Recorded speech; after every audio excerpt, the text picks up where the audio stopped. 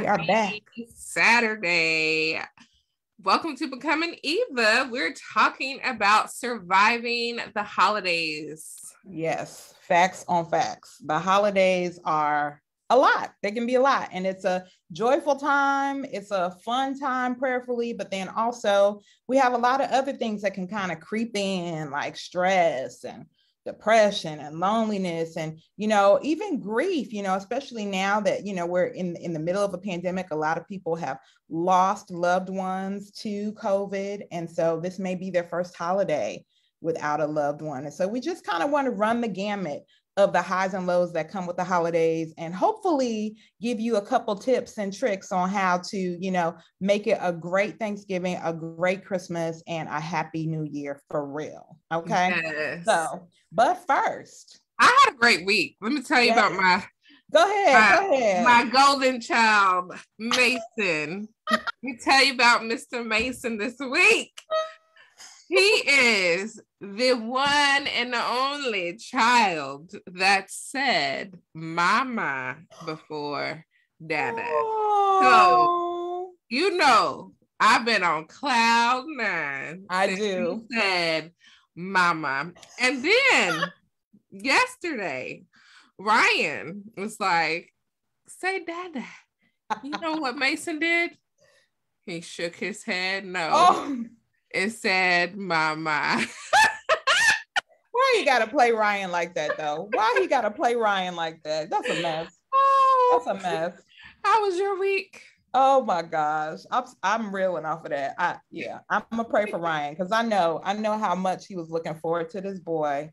He gonna come around eventually. He is, but in the meanwhile, take it all in, Toya. Take it all in. I am, for real. Wow. But I will say my week was good as well. It was busy, but it was good. Like just really sensing God's grace, on my job and just regarding my health and other endeavors that, my husband and I are working on. I really have just sensed his hand, like, I got you. And I feel like probably these last 2 months have been looking from the outside in, may be deemed overwhelming or taxing or busy even, but I feel like God has kind of used it as an opportunity to just move me out the way and be like, I got this. And at the end of the day, you can't give credit to nobody else but me. So I'm like, okay, God, I think I kind of see what you're doing, although I may not understand fully or may not even like it all the time, but I think I'm starting to get it. And so, yeah, it's been good though. Really good. Thank you for asking. Good. All right. So this week on Married at First Sight, this week was decision day. So if you don't know anything about this show, basically the premise of the show is that these group of experts match couples together based on a bunch of questions that they fill out. And so they match them together and they don't meet each other until the wedding day. They get married. And they have 8 weeks that they go on a honeymoon. They live together for 8 weeks. And then at the end of 8 weeks, they decide whether to stay married or get a divorce. And so I had some predictions. Okay. I know like a bunch of people that love watching this show. Like I was really getting into it this season. So the first couple, Gil and Myrna, Gil, he was kind of more like a simple guy, and Myrna was definitely high maintenance. She made a lot of money, had savings. She liked to spend a lot of money. And so Gil, he was a little hesitant about, her spending habits and things like that, but they decided to stay married. So I made that prediction. She was kind of like conservative at first. She's like, you can kiss my cheek. Like, I don't know you yet. Like, and, Gil was letting her know, you got to give me a little something of it, or we going to get a divorce. It's called married. Yeah. Right. We got to consummate. Right. At some point, but they ended up consummating. They said like 2 weeks before decision day. Wow. So they ended up staying married. Bao and Johnny. This was the Asian couple. Bao, well, first off, Johnny was completely mean to Bao throughout the entire 8 weeks almost. And she kept like trying and staying with him. So on decision day, Johnny's like, he wants to stay married. And I was like, what? Why? Why? You were so mean to Belle. And Belle was like, it's a little too late. I was like, good for you. So they got divorced. Okay. Brett and Ryan, that was a week before decision day. Ryan decides to get on the dating app, and Brett's friend screenshots him on the dating app and sends it to Brett, and she's like, dude, you couldn't wait a whole week. So exactly. I really think that Ryan just didn't find her attracted to him. Yeah. Not his type. So they ended up getting a divorce. I knew that one was coming. Now Michaela and Zach, that was the Black couple. I don't know if you saw any little clips, but you know, Michaela, she's a little crazy. Oh no. She kept having like adult temper tantrums, is what I call them, like getting like explosive anger like issues and like knocking furniture out of the way, like crazy stuff. And so Zach was like, you a little too much for me. But they had consummated the marriage the first night they got married. And Zach was, you know, totally in awe of the bedroom because he kept saying, well, I mean, are you going to spend the night? Can you spend the night? Like, even though they kept getting into all these like heated arguments. Yeah. But on decision day, he's like a man that doesn't know what he wants, but he starts talking about how, oh, like you're the best woman that I've ever met, like second to my mom, and I love this woman, and she's, you know, yada yada yada. And so Michaela says she wants to stay married and keep like working on herself. And then after he says all that, he was like, yeah, I want a divorce. I was like, what? And so the experts were like, I'm so confused because he was trying to say like he wanted to divorce her, but he wanted to continue to hang out and see and see what this relationship would grow into. See this face. Yeah, right. It sounded like he wanted his cake and eat it too. Exactly. I was like, oh my goodness. Not the move. And then the last couple, Rachel and Jose. Jose had like a little anger issues. They got into an argument one night. Apparently Rachel called Jose somebody else's name.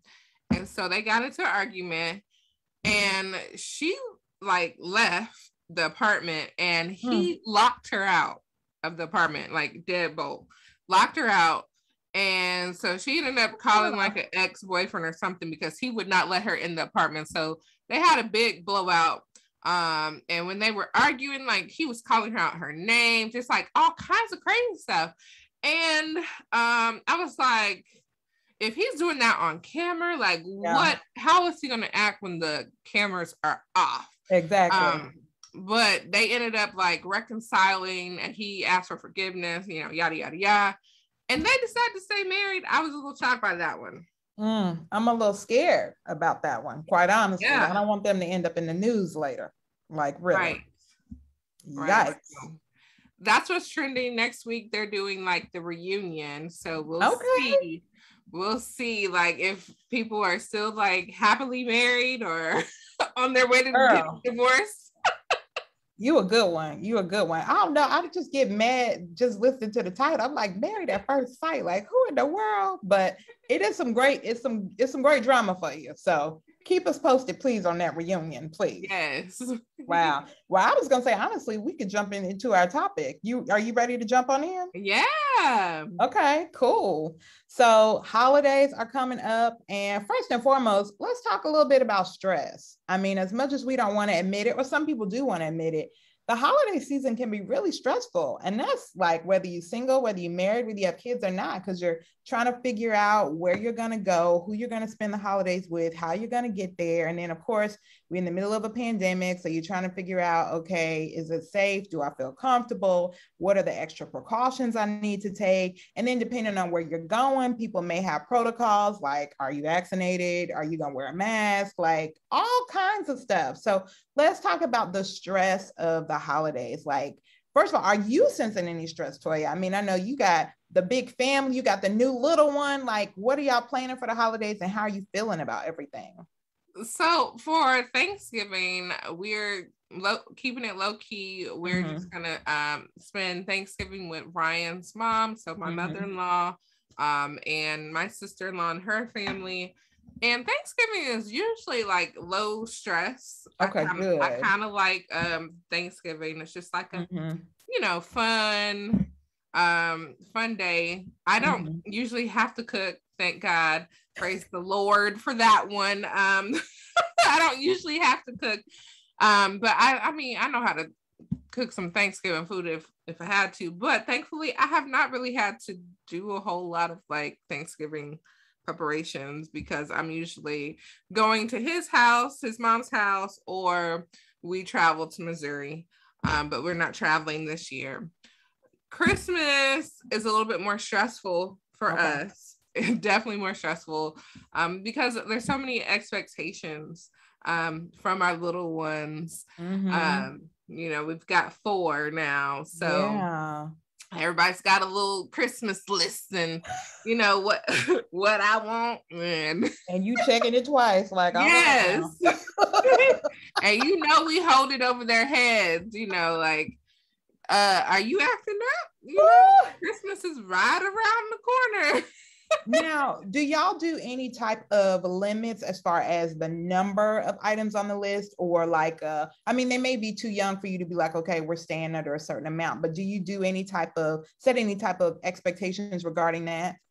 So this year I'm being a little bit more stern. Normally last year, we just made sure that they all had the same amount of gifts. And sometimes, it could be, okay, well, if she, and then they rack up gifts from like other people too. Yeah. So I just try to keep a tally of, okay, this one's getting this one's getting that, this one's getting this. Okay, this one has 4 gifts and this one has 3. I need to get her something else. Or, I try to even it out.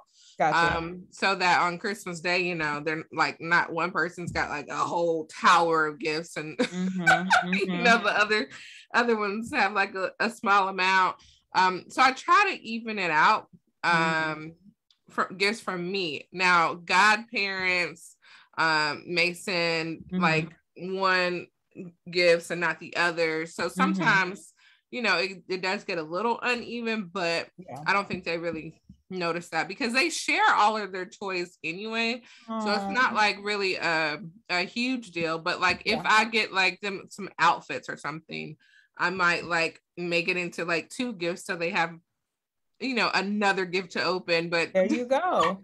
No, that's real. I was gonna say some parents will take, like, if their kids have excessive birthday gifts or things like that, they may tuck some of those away until the holidays or later on in the year, because number one, the kid don't notice it or they're not gonna play with it right away. And it's like, depending on that age, you kind of figure out, when you can get away with stuff like that and when you can't. But there is nothing wrong with that at all. And then I always tell people, take advantage of those younger ages, especially when kids are like, oh, I like the wrapping paper more than the gift, or I like the box more than the gift. I'm like, don't go broke for the kids. You get what they need, and they'll be just as happy, because you'll have plenty of time when they're like, I want the newest this and I want the most expensive that, you have plenty of time for that. So take advantage of those times when they like, I'm gonna play with this paper in this box. Right.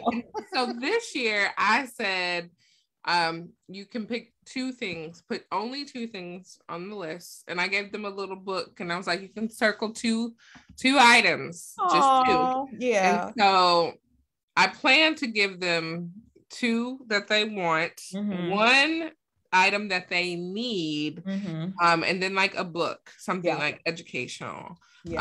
But still, I know like grandparents are going to send gifts, and, you know, aunties, uncles, godparents. So they already have like more than enough. I'm not going broke trying to give them stuff.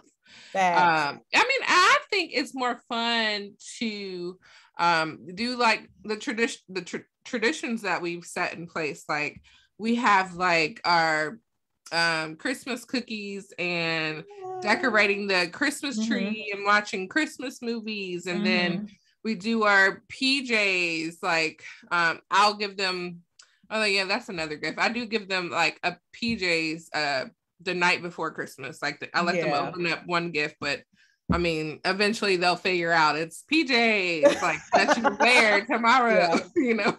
I love it. Like, you know, and then we have our annual junk food party, which is usually a couple days before Christmas. That's fun.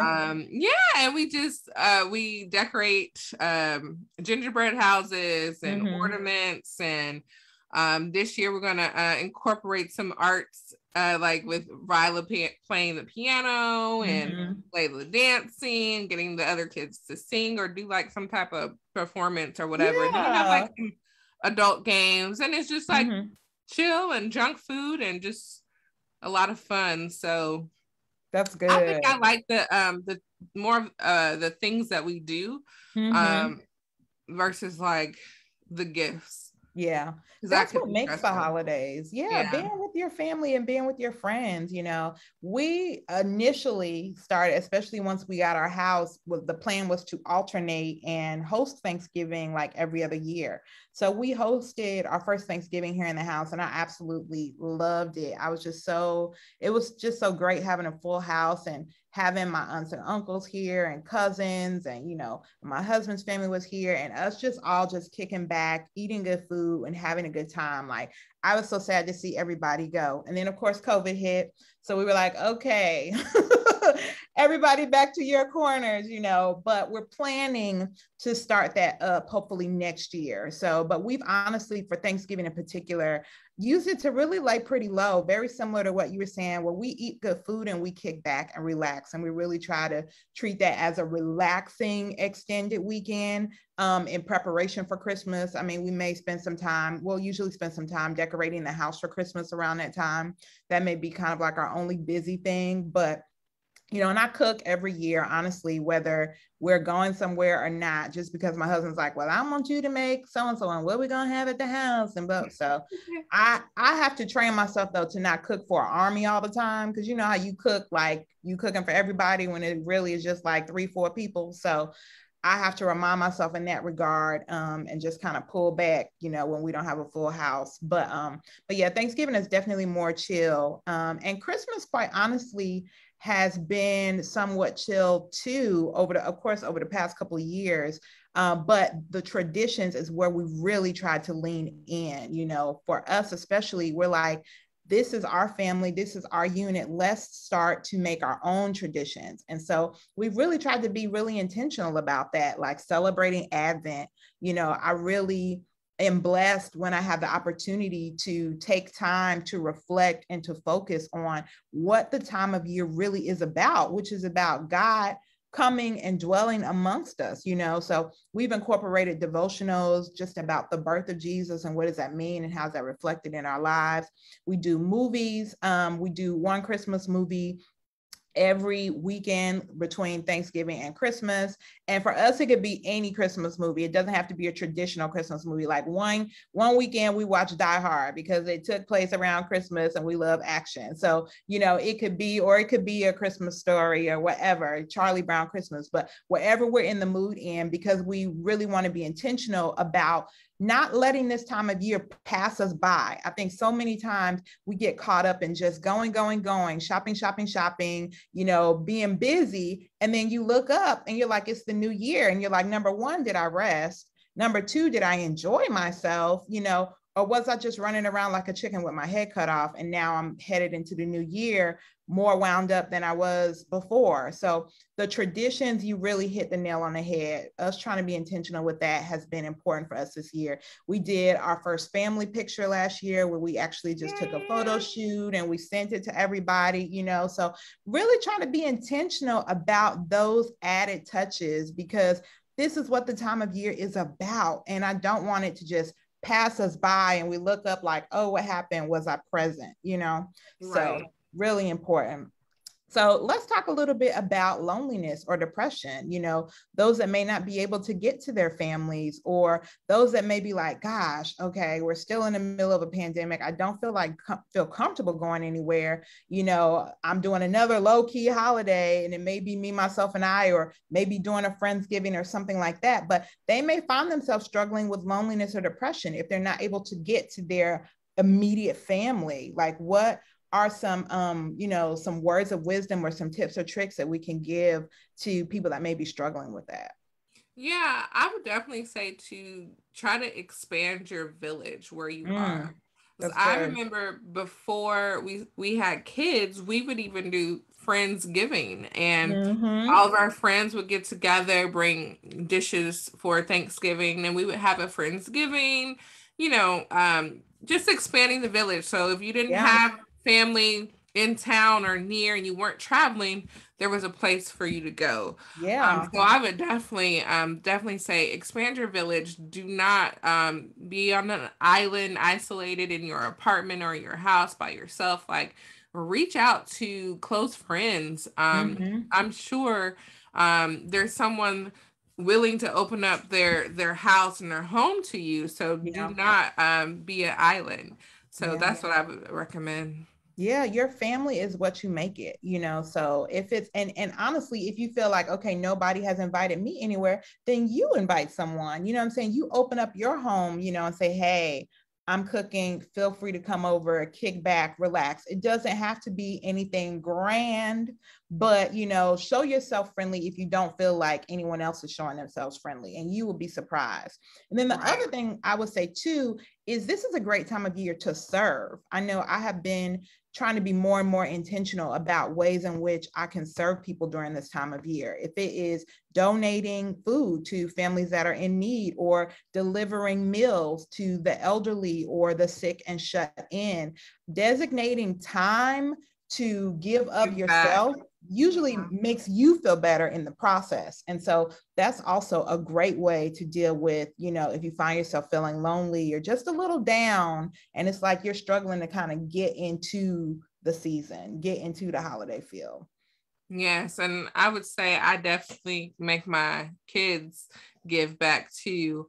Every around this time of year, we get a box together, and I make them fill the box with toys that they would like to donate and give away, and I make them fill it up. I'm like, you have Christmas coming around the corner. You guys have more than enough. Like, you don't even play with half of these things anyway. And I just don't want them to get so materialistic, and just understand the importance of giving stuff away. Yeah. Because they have more than enough.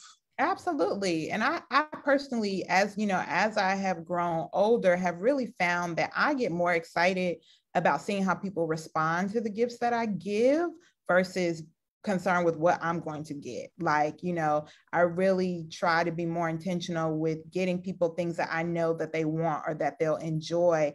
And just the look on people's faces when it's like, oh my gosh, I can't believe you remembered that, or I can't believe you thought of that, or whatever. Like, to me, that gives me more joy at times than what I received. And so it really helps make that shift as well, you know. So it's awesome that you're starting that early, Toya. That's great.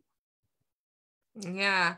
And I would say to help kind of simplify your holidays, we've been doing another tradition called Elfster, where we set a limit to $50, and this is for the adults because we know the kids are going to get gifts, but this is so that we're not breaking the bank trying to get everybody something. So with Elfster, we set the limit at 50. You put a list of things that you may want. It could even just be like, oh, give me a gift card to Macy's, or if you have like something in mind, you just add it to the list. And then once we're ready to draw names, you just click a button and Elster like draws names for you, and then you just buy a gift for that one person versus trying to buy gifts for everybody. So that's something that we do as well, and that is definitely money saving for sure. That's good. Now we do that with the adults in our family too, but the Elster app is a great recommendation to automate it. That's really cool. Yeah. Cool. Anything else on how we can, navigate stress, loneliness, or depression around the holidays? Yeah, just making sure you make time for yourself too, and not getting so wrapped up in the hustle and bustle and trying to buy different things. Just make some time for yourself. I know I'm trying to schedule time to go to a theater play with just some adults, get some adult time in, and just to relax and enjoy, and just not just be so wrapped up in all the buying of gifts and all that stuff. Because it's just stuff, and they're not going to remember what they got when they were 5 years old for Christmas, and they're not going to remember that stuff. So just making time to like really enjoy the time of year, make time for yourself, do something fun, go to a play, go to a theater, something. I know one year I took the kids to see the Nutcracker and stuff like that, and I was like, that's a gift right there, because those tickets cost money. Yes, ma'am. Yes, they do. So yeah, just make time for yourself. That's good. Now that's a great point. And I would tell people, don't be afraid to block time off on your calendar, for days off, clock out early if you have that luxury, but build in time in your schedule this time of year, especially because people are doing it, whether you're one of them or not. So you may as well be one of them. And of course, exercise, wisdom and discernment, and still make sure that you're, above reproach in how you're doing stuff, but make sure you are intentional about taking time for yourself and slowing down. Like, do not let this time of year just pass you by, because if you get to January and you ain't done nothing for yourself, you're going to be mad. That's all I'm going to say. You're going to be a Grinch after Christmas, for real. Make sure you do it. And you don't even have to have a plan when you do it. Just say, okay, guess what? I'm taking this Friday off. Or guess what? I am, going to buy tickets for this or that and the other. Or I'm going to plan on this Saturday to not do anything at all, or only what I want to do. Like, it doesn't have to be anything grand, like, oh, I bought these tickets and I'm flying out of town or whatever, because you're trying to prove that you need the time. Like, just take the time and use it however you please, like, for real. So very good point. All right, so shall we dive into this is getting a little sticky, but unforgiveness and resentment. I find that the holidays can sometimes be triggering for that. And sometimes you may not even realize that you're harboring unforgiveness or that you're harboring resentment until you run into somebody at the family dinner, or somebody's name pops up on your phone and you feeling some type of way, or you get a Christmas card in the mail and you like, ugh, like, really, it could be just different things that may trigger those ugly emotions that we don't always want to admit. So I will say, first and foremost, have you ever experienced that? I have. And I think it's kind of related to like the whole daddy issues, the topic that we talked about a few weeks ago. Yeah. But since he wasn't really a part of my life growing up as a child, I know that my parents struggled financially to take care of all of us. And I was one of those kids that would kind of go with the flow. Like, I knew my parents were struggling.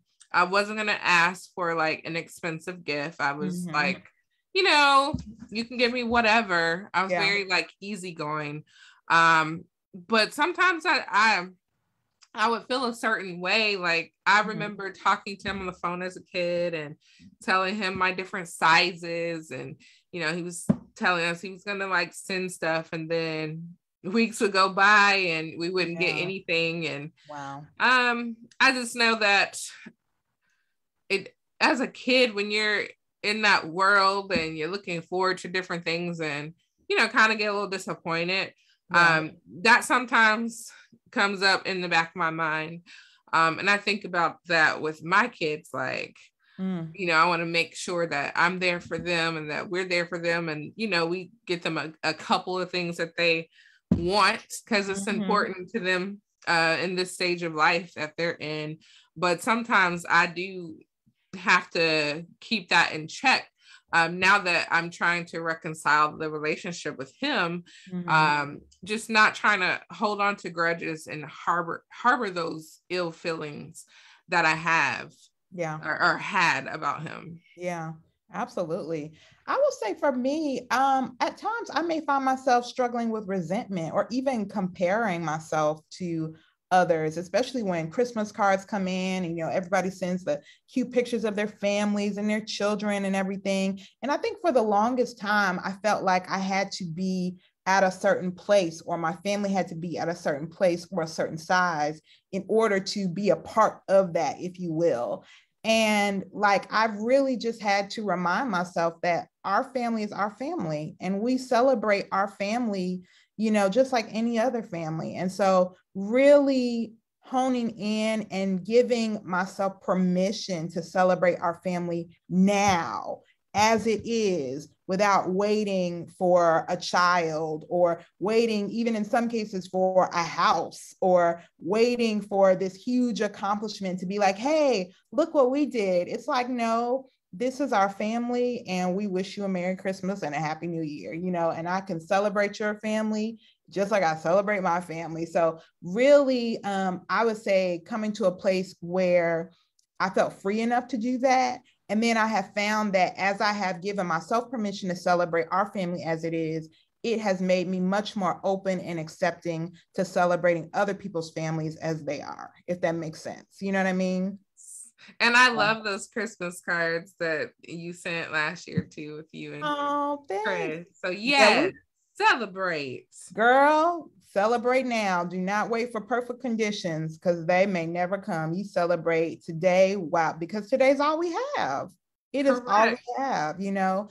Tomorrow is not promised to anyone. So that for me has been a big thing. And I'm trying to think if I have struggled. I mean, maybe in the past, but unforgiveness can definitely creep up. And so I would just say, really, be sensitive when those emotions come up. You know, don't try to sweep them under the rug or to ignore them, because they will find their way back to the surface.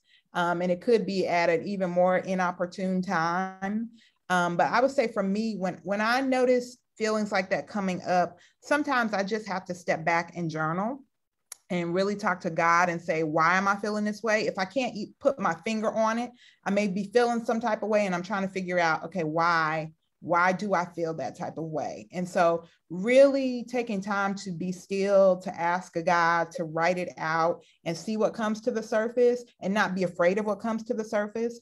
And, you know, based on what God reveals, it may require a phone call, or it may require you actually writing out a letter and actively forgiving that person for based on whatever is identified. Because at the end of the day, you want to be free and clear. Like, you want to be whole. You don't want to be bound, especially this time of year. I mean, we celebrating, you know, the birth of the Savior who came to make us free. So why not walk in it? But I would just say, don't shy away from those feelings when they come up.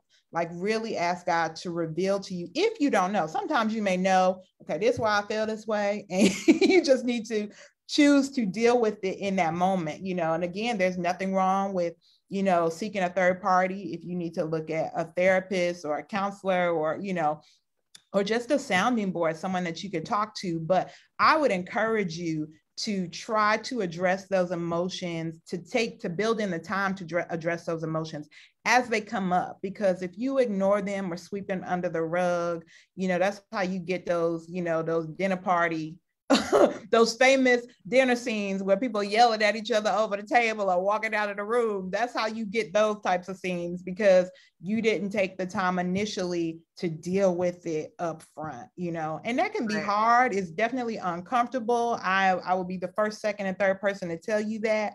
But at the same time, it's very freeing. It's very liberating once you have done it. And I always tell people, forgiveness is for you. It's not for the other person. So don't expect this grandiose, oh, I'm so glad you came to me and now we're going to be best friends, that may or may not happen. But at the same time, it's for you so that you can be set free, and so that your relationship with God, that line of communication can be open and free, because God is like, okay, until you let that go, I'm gonna have to, put some stuff on pause. Like, right. Right. I definitely can relate.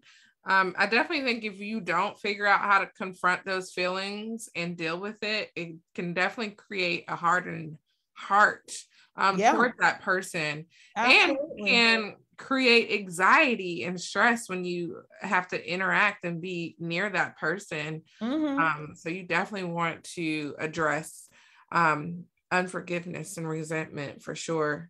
And like, I know I've shared with Becoming Eva before, but for me, I had to write a letter and then like meet with him afterwards, mm-hmm. and really discuss my concerns and issues and, my unforgiveness that I had down on the inside that I didn't even realize was still there when I thought I had let it go, but it was still there. And it may not be easy. It may not be comfortable, but it is definitely necessary. So I commend you. I definitely commend you for taking that step. That's huge. Huge. Anything else on unforgiveness and resentment that you can think of, how to navigate those emotions, especially this time of year? No, let's move on to grief. Yeah, grief and loss, I will say. And first of all, what I am learning, as I grow in years and experience, is that grief is not always attached to losing a person. It could be losing an ideal or an expectation or a plan that you thought things were going to go a certain way, or a job or whatever. Like, grief could be associated with loss of anyone or anything. So we'll talk about both. But for me, the topic of grief is very near and dear to my heart, especially around the holidays, because I have lost pretty much all of my immediate family that I grew up with. Both of my parents passed away within 2 years of each other. And then my sister passed away shortly thereafter.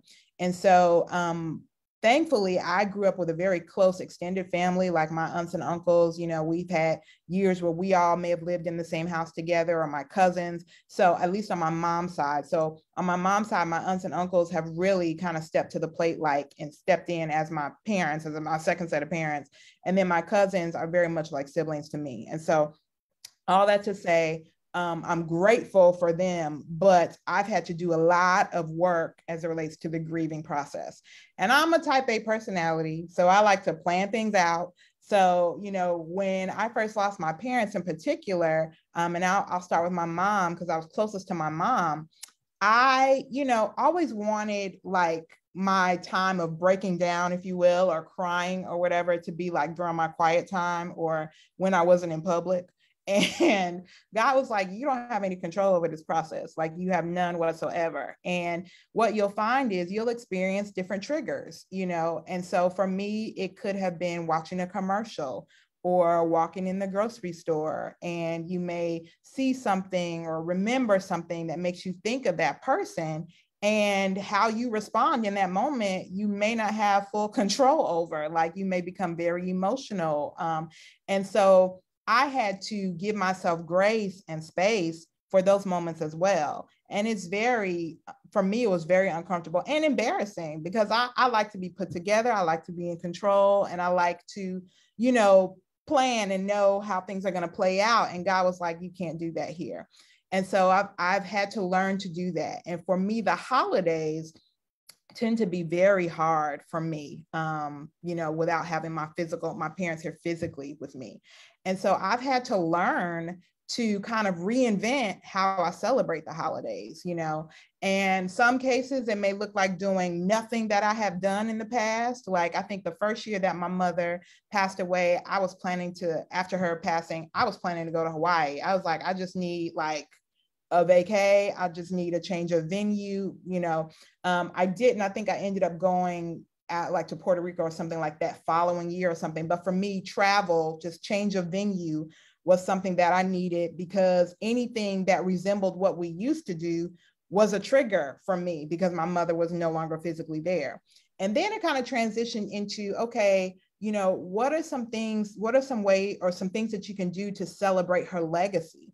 And so, there are certain things that I would do that we may have done in the past, but I would do it, my perspective shifted where I was like, this is to celebrate her. So cooking for me became a really big source of comfort because I would recreate a lot of her meals, and that made me feel closer to her. So that was something. And then now, as I had mentioned earlier, we're in a season where we're creating our own traditions, and it may include some things we did in the past, or it may not, but really giving myself the freedom to spend the holidays in a way that was comfortable for me and that helped me to process my grief. I didn't want to be boxed into what I had always done, and I certainly didn't want to be boxed into anyone else's expectations. So I would just encourage you, if you find yourself, experiencing the holidays for the first time without a very special loved one, to give yourself grace. And know that it's okay to, this is going to be a different kind of year for you. It's going to be a different kind of holiday season for you, but there are ways that you can still celebrate the holidays and still celebrate the legacy of that person. And it doesn't have to be anything super traditional. Think about what that person enjoyed doing, and maybe you want to do that, or maybe you want to continue to do things that you all used to do together. Whatever makes you feel comfortable in that moment, or maybe something completely left field where you like, I'm going to the circus. I don't know, but whatever it is that makes you feel comfortable in that moment and helps you to process grief, because the important thing about grief, like we were talking about with unforgiveness and resentment, is you got to process those emotions. You can't stifle them. You can't sweep them under the rug, because they'll play themselves out in other ways. And so whatever you need to do in order to process them in a healthy way. But I highly recommend that, because grieving during the holidays can be hard. It really can be. And you just want to make sure that you have some things in place so that, you don't find yourself just a ball of tears come Thanksgiving or come Christmas, but really think about how you can celebrate that person's legacy in a healthy way. Yes, those are great tips, Maya. I'll say for me, when we lost our father-in-law, my father-in-law, when he had his fall or his accident, that happened in the month of December. And so I know it's hard for Ryan when that day comes around. And then when I remember back to that year, I know we waited a while before we got our Christmas tree that year because, we were dealing with so much stress. We went and grabbed one, but it was still hard for him to like really celebrate, that year. And then his birthday is January the 1st. Wow. And so we always have like a special dinner for his birthday, for his heavenly birthday. That's awesome. Where we get food that he used to love to eat and stuff like that. And, we celebrate that way. But I think that's an important tip, to do something to remember the person that you have lost. Yes. And I always encourage people, like, you are their legacy. You are an extension of that person. So, find a way to honor them, because they live through you. They live through you now. Right. That is beautiful. Any resources or any tips that you would share regarding grief or loss? Just finding healthy ways to cope with your grief. Mm-hmm. Definitely facing your feelings. If you need to talk to a therapist or a counselor, don't be afraid to reach out and ask for help. Find ways to express your gift, maybe through a creative way like art. There's something called music therapy. This past week, my job had kind of like a self-care day when we had our in-person meeting. And so I had never really heard of music therapy, but they had music therapy going on. They had canvas painting, yoga, hiking, all kinds of different events and activities that you were able to do for your self-care time. I chose painting, but just find a creative way to express your gift. Music therapy, I didn't go to that one, but that sounded interesting. So check out maybe some music therapy, and just structure your time and your day to maybe keep busy so you kind of distracted from concentrating on that grief and really thinking about it. And maybe grief therapy. Those are some tips. Yeah, there are some great grief support groups out there. And so definitely finding people that you can connect with that may have experienced loss as well, because grief to me is still one of those taboo topics where not everybody either knows how to respond when someone has lost someone, or they may find it challenging to talk about. So oftentimes you may have to find someone that has gone through a similar situation and that is open to talking about it.